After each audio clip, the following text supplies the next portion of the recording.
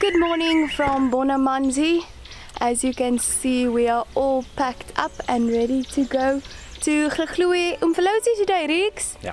Yay! Very excited, but very sad to leave Bonamanzi. It was an amazing experience. It's different, it's tranquil, it's amazing. Yeah, and bird life here is insane, but the ticks are quite hectic here at Bonamanzi.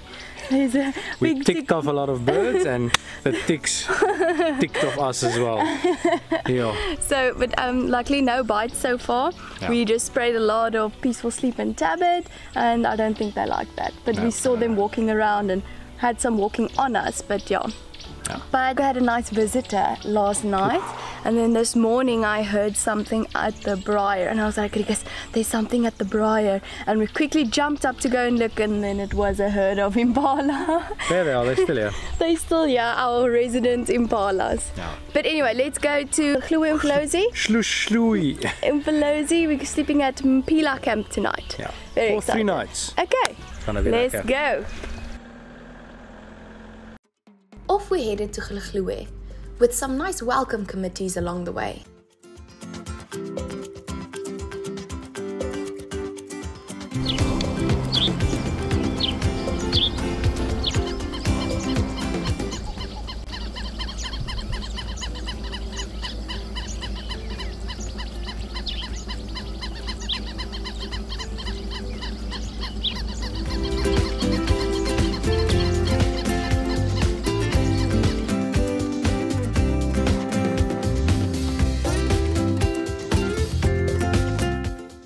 We really enjoyed all the beautiful scenery and bird calls.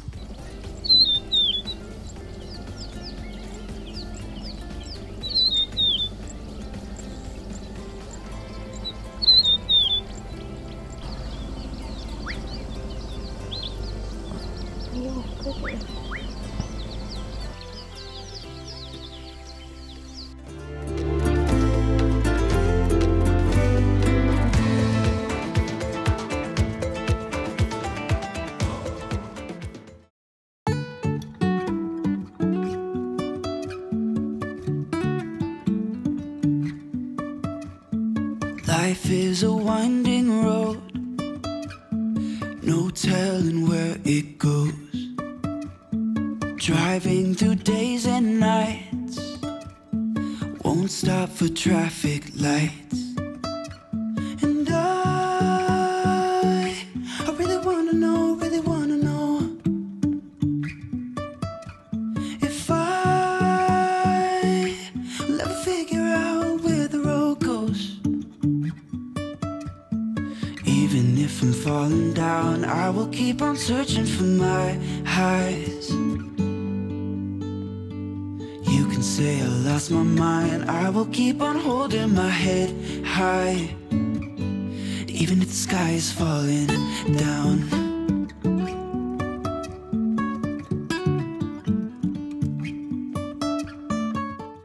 These views are really like no other. Jumping from cliffs so high, trusting our wings to fly. Sometimes we're crashing down.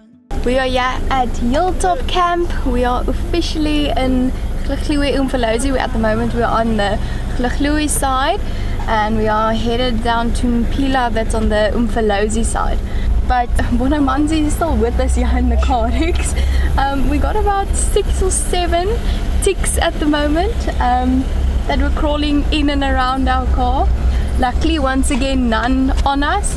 So we quickly grabbed the tablet, sprayed some more tablet all over, hands, feet, head, wherever. I think we should maybe get some of that bug wash. So far we haven't had a tick cling to us or attach or bite us or whatever.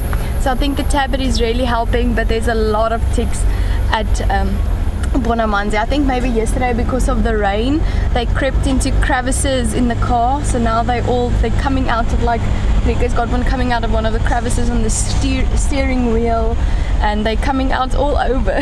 So it's quite like a treasure hunt. Where can we find another tick? Not a great treasure hunt. I like treasure hunt, but I don't like this one. Best gift. It's not the best gift, but anyway, we'll just have to watch out the next couple of days with the ticks in the car. We'll have to fumigate it, maybe spray the car with tablet or something. But yeah, headed down to Mpila now, and we are very excited. It's beautiful, Rikus. What are your first impressions of Hluhluwe-iMfolozi? You've never been? Never been here. It's very green, very wet, but it's amazing. It's beautiful. Very hilly. It's like Scotland hilly. with a lot of bushes and wildlife. Yeah, stunning. Rolling hills with rhinos and ticks. The ticks come from Bonamanzi, I'm pretty sure. But anyway, okay, let's go and have a look what we can find on the road.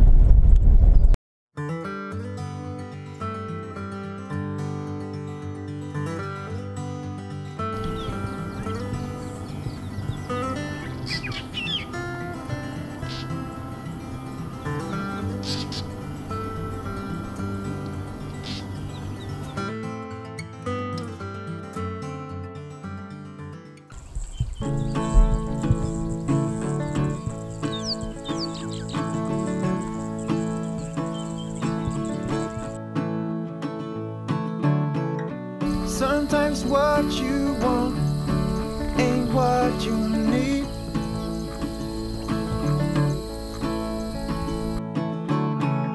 Sometimes letting go can make your heart bleed.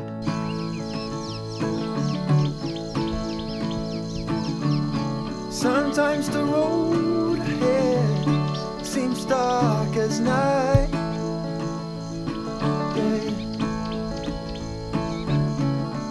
Have some faith in yourself, that's the guiding light.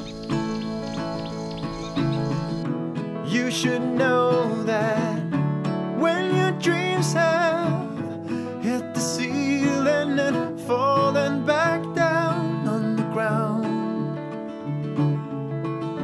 let me tell you, I know the feeling. I used to live in that time.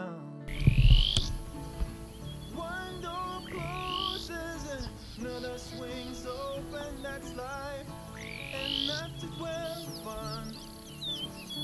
The darkest hour, they say, is just before dawn.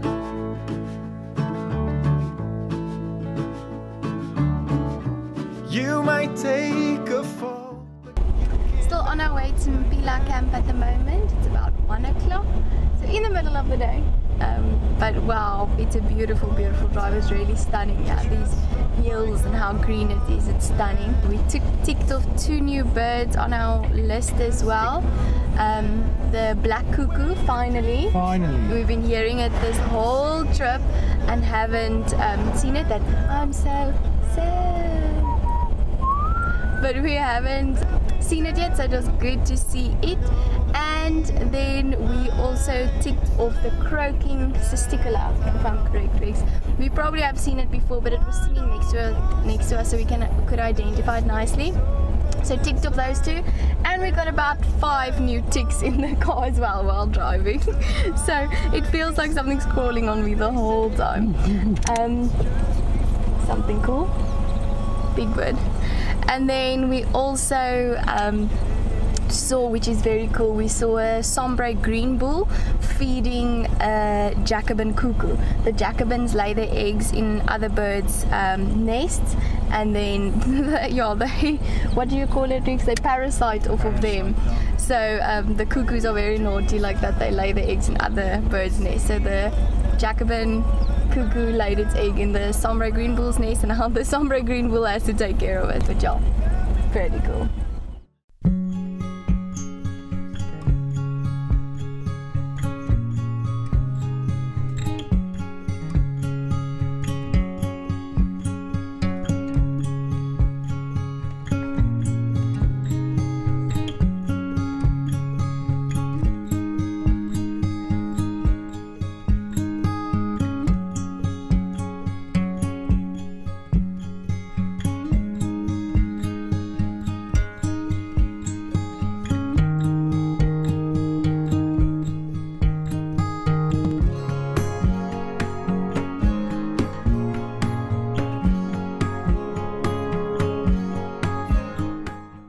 We arrived at Mpila camp, where we were welcomed by the resident warthogs and checked into our cute little cottage.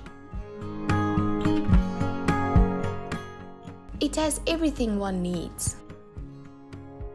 Nice beds to sleep on, lovely areas to eat, a fully equipped kitchen with a gas stove and oven, a nice bathroom with a spacious shower, a gas geyser and a clean toilet. And best of all, the stunning view. What more could one want? We are here at Mpila camp in Hluhluwe-iMfolozi, in the Infolozi section of the park. Really beautiful, yeah. We have a beautiful view. We are in number 8 and Rikus's folks are in number 9, that side. We are quite at the bottom of the camp. The other 2 man huts are on top, so they have a better view of the landscape. But we are here in the bushes, which means more birds, which is also cool. We're not going to go for an evening drive tonight, I don't think. We are all a bit tired of the car. It was a long drive to here. Not really a long drive from Bonamanzi to the gate here at Hluhluwe-iMfolozi. That was very short, but through the park it was quite a long drive. And yeah, just going to have a relaxed afternoon further.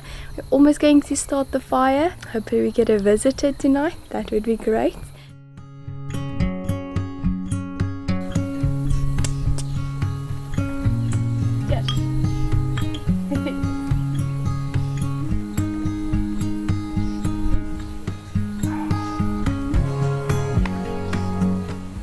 We enjoyed a lazy afternoon around camp with a couple of beers and a few feathered friends.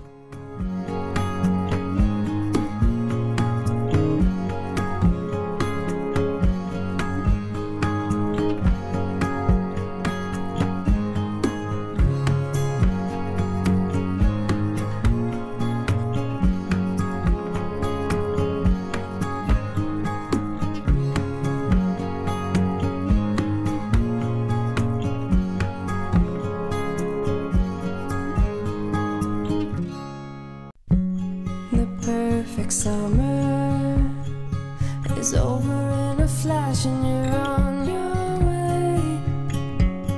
Somebody near is open for tonight. It's not too late. My mind says yes. We started our fire and just took in our beautiful surroundings. But my heart tells me you should stay.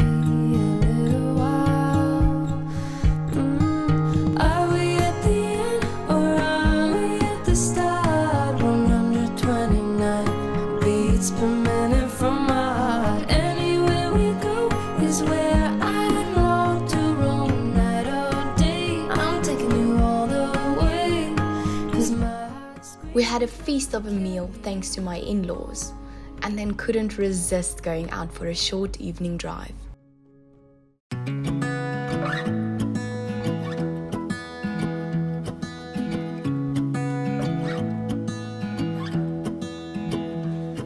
I wake up from the sunshine on my face, so dehydrated, don't know what to say.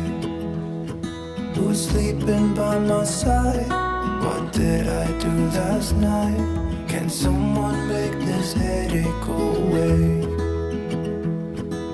Yesterday was supposed to be quiet, being to myself and sit in silence, until I got a call. My friend showed up at my door. What a beautiful way to end the day. We were dancing in the dark with a feeling in our hearts.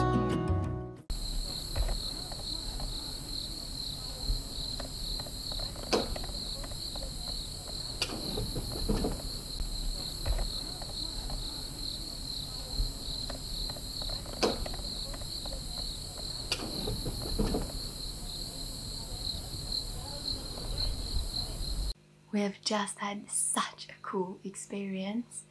Our first visitor from our deck was a bush pig.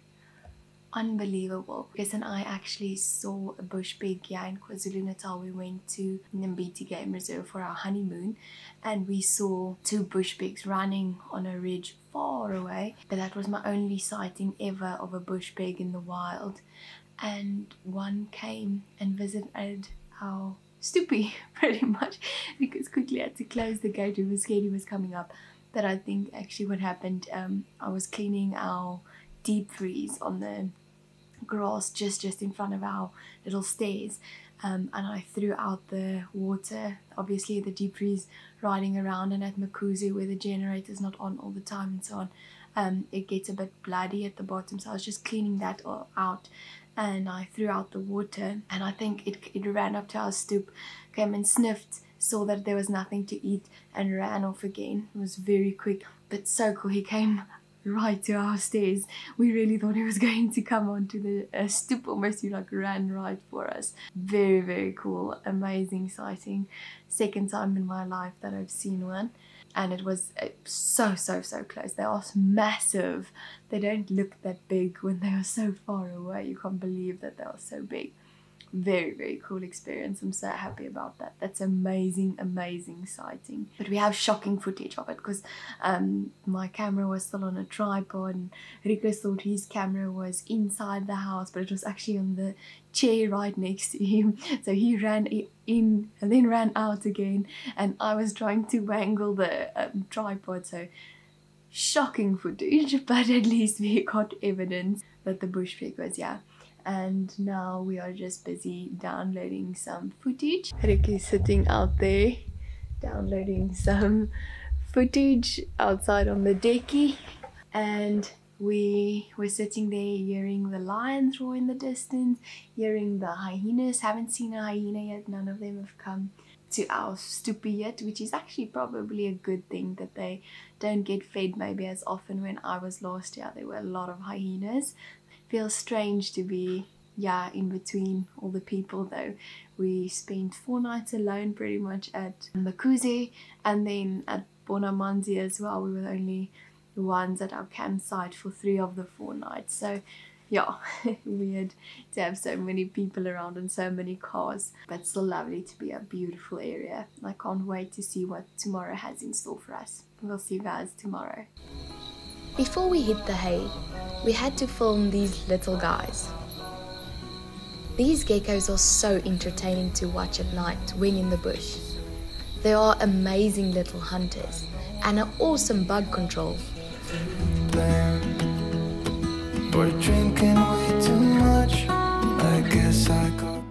Thank you for watching day 10 of our KZN trip. If we misidentified any bird, please drop us a comment below. We added 2 new lifers to our list today, which means we are 1 lifer away from 400. We have some very interesting days to come here at Hluhluwe. Please like and subscribe if you don't want to miss out on them. And to see if we get that number 400, we will see you in the next one. Boise, black cuckoo, black cuckoo, black cuckoo. Hold on. Lifer! Black cuckoo.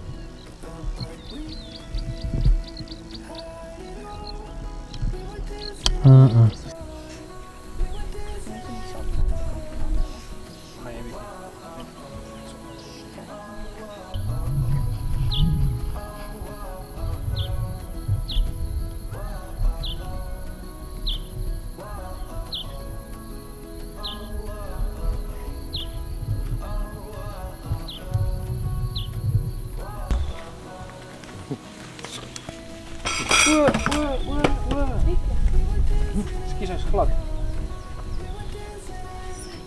Dus als ik het hier zie. Stop. Oh,